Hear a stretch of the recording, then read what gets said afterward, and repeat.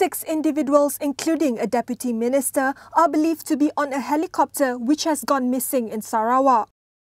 Plantation Industries and Commodities Deputy Minister Datuk Noriah Kasnon, along with her husband Asmuni Abdullah, were on the helicopter. According to reports, the helicopter lost contact at 5 p.m. near Sebuyau on Thursday. It is believed to have been travelling from Betong to Kuching. Department of Civil Aviation Director Datuk Azharuddin Abdul Rahman has confirmed the report, saying that a search and rescue operation has been launched.